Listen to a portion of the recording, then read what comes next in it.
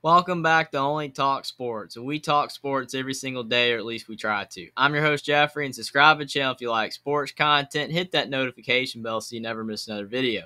Now, the college football world has been reacting to Texas A&M all season in football for being probably the most disappointing team in college football, for sure, of the whole season. No, there's not any other team that's been as disappointing as Texas A&M. They're 3-6, and they're 1-5 in the SEC. And Texas A&M has had great recruiting classes under Jimbo Fisher, and obviously this 2022 recruiting class was the number one recruiting class in college football, but they have not been putting out a product on the field. And obviously the freshmen in that 2022 class, a lot of them aren't playing or they're very young, so still they've had great recruiting classes in the past. There's just no excuses why they're 3-6. I mean, they beat Sam Houston in week 1, and that was a good win. And they lost to Appalachian State, which that should have never happened. Then they beat Miami, and they struggled in that win. And then they beat Arkansas, and Arkansas probably should have beaten if it wasn't for a doink field goal at the end. But Texas A&M has not won a game since. They've lost to Mississippi State. They did hang with Alabama, but they lost that game. And then they lost to South Carolina, Ole Miss, and Florida. And obviously a lot of those teams are pretty good, but Texas A&M has more talent than a lot of the teams that they've lost to. And Texas A&M has had a lot of injuries this year. But a lot of people are pointing fingers at Jimbo Fisher and wondering if he should be gone. And should Jimbo Fisher be gone? I mean, obviously, you've got the rest of your schedule, Auburn, UMass, and LSU. I mean, if Texas A&M went out, they can make a bowl. But still, that is worse than anything Jimbo Fisher's done as a head coach. If you look at what he's done at Florida State, he took over at Florida State in 2010, and they were 10-4, and they were 6-2 in the ACC. And then from there, he went 9-4 and 5-3 in the ACC, 12-2 and 7-1. And they won some big bowl games. And then obviously in 2013 with Jameis Winston at quarterback, they won the whole thing, and they were undefeated at 14-0, won a national championship. And then in 2014, they were 13-1, so they were still great. And then they went down a little bit, and they were 10-3 and 10-3 in 2015 and 2016. And then his last season at Florida State, DeAndre Francois got hurt, and they went 5-6 and 3-5. And then Jimbo Fisher went and took the Texas A&M head coaching job. And we know the reason why Jimbo Fisher went to Texas A&M is because they paid Jimbo Fisher a lot of money to go to Texas A&M. He's going to make a lot more money at Texas A&M than he was at Florida State, and that's why he went to Texas A&M. And Texas A&M wants to challenge Alabama and win the West, and they want to be the top dog in the SEC West. But that has not happened since Jimbo Fisher has been head coach. But it's not like they've been terrible. They were 9-4 in year 1 in 2018, and then they were 8-5. But then they went 9-1 in 2020, and that was the year that they almost made the college football playoff, but they were one team short. But then they went 8-4 last year. But then this year they're having the dreadful 3-6 season, and everybody wants Jimbo Fisher gone. But the problem is, for wanting to get rid of Jimbo Fisher, is the buyout.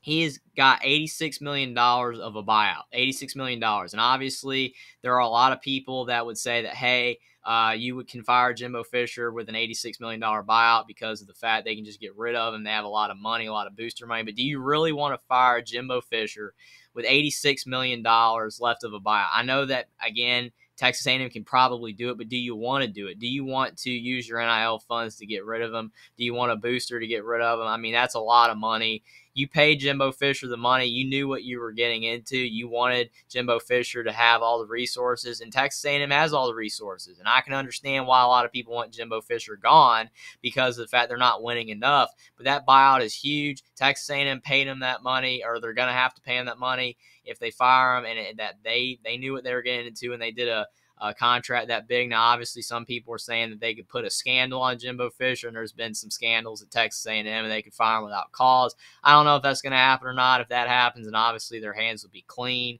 even if Texas A&M as a program is not. But still, $86 million of buyout is there right now, and I just don't see them firing Jimbo Fisher right now. Plus, he has had a lot of goodwill with the recruiting classes. And even though since they're struggling, some of their top players are decommitting from Texas A&M in the next 2023 class, which has moved down their recruiting classes in 2023, as you can see. The recruiting ranking right now in 2023 is at number 23, and obviously it was higher, but a lot of players are decommitting. As you saw, Anthony Hill, five-star recruit, is decommitted because of their performance this season. But Jimbo Fisher still has a lot of goodwill from what he did in past classes. I mean, as you can see in 2022, he had the number one class. And obviously, they're still freshmen. And if they get older, a year or two older, that's going to help Jimbo Fisher out a lot in the coming year. And then in 2021, you go back to 2021, what was Texas A&M's recruiting class? They were 8th in the country. So they have tons of talent that's still really young.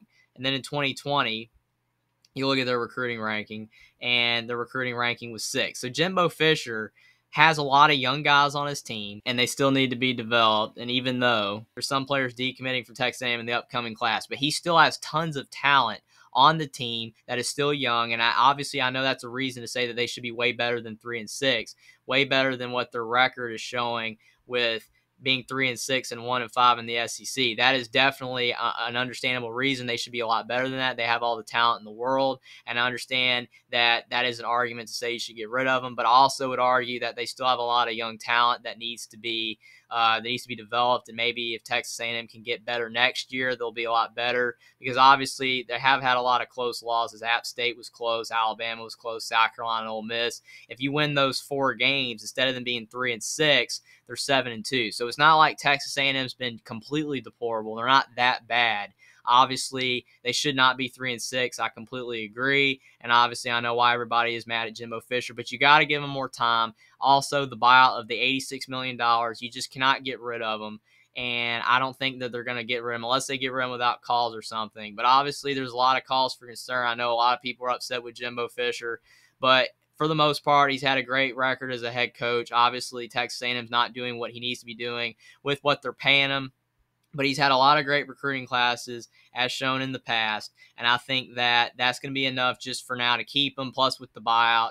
But what's going to move forward for Texas A&M, what Texas A&M needs to do in the coming year is they need to regroup, and they need to try to keep their team together and not have a lot of exits to the portal like they're getting decommits, because that is alarming with the 2023 commits that are decommitting from Texas A&M because of their performance. If they can keep most of their players on their team, develop them, and improve for next year, then I think Jimbo Fisher's going to be fine. But if they keep going in the wrong direction, players transfer out of the program, they get a lot of decommits in the recruiting classes, they're not able to get the high talent, the top 10 recruiting class that Jimbo has brought in.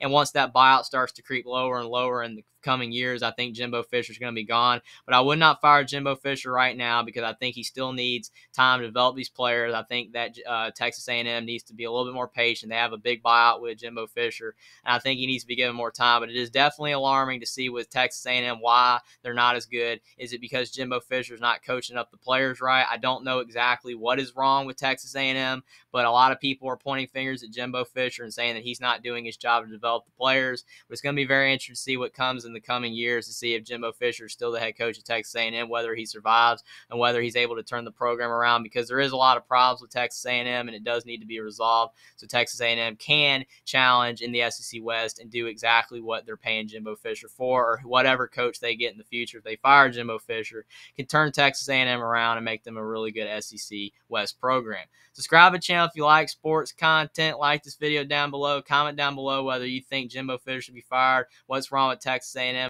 and I will see you next time.